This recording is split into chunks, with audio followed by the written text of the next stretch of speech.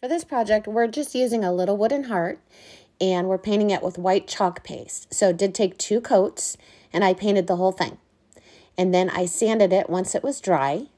And for the ears, because we're making a bunny, for the ears I used drop cloth for the back of the ears and then this cute little pink polka dot fabric for the front of the ears. I used hot glue. It's Surebond. So this glue gun has Surebond in it, which is good for fabrics. And I just put a pipe cleaner on the inside, and then I glued the pink fabric to the top of it. And then I went around the side and glued it closed. And then once I got both of those done, I did use my little personal gator sander to just distress the edges of it to make it look a little worn. And you can get those at Amazon. I then pinched the ears and glued them. And then I just cut off the extra pipe cleaner. And I did have a little bow that I made out of fabric. I took a Dollar Tree bead. I just took 1 bead out of the package. And I put twine through it. That's going to be our whiskers. So then I glued the ears on. I glued the bow on. I glued the little nose on. And then I drew on some eyes. I like to draw them first, just in case, because then I can erase them.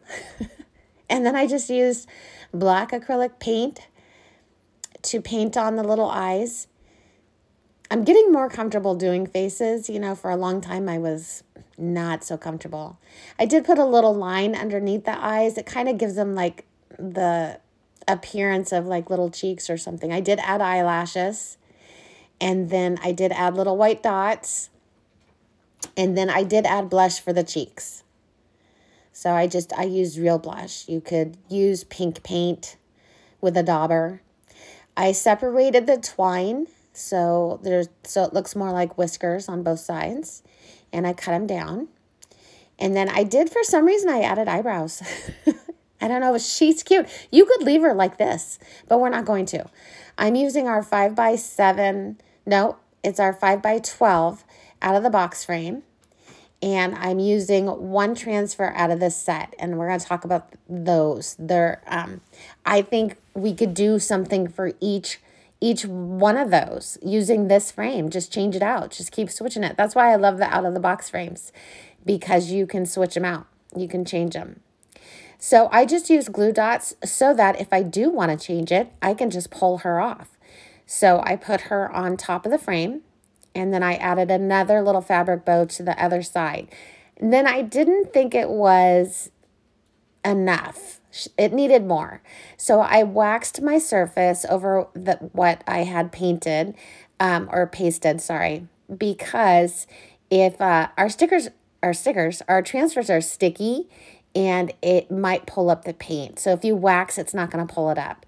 So I just added some flowers that are on the transfer to the top and the bottom, and I used Marvelous and Eucalyptus. I did put a link to everything I use from my store in the description if you're interested. Put it back in the frame, and I think it's really cute. I like it. I want to know what you think. I think that we could do a beach ball for Soak in the Sunshine, Make Room to Bloom. We could add a flower, Home of the Brave, a flag or a star, or an Uncle Sam. Let me know what you think. Hit that like button, hit that share button for me, and I'll see you soon.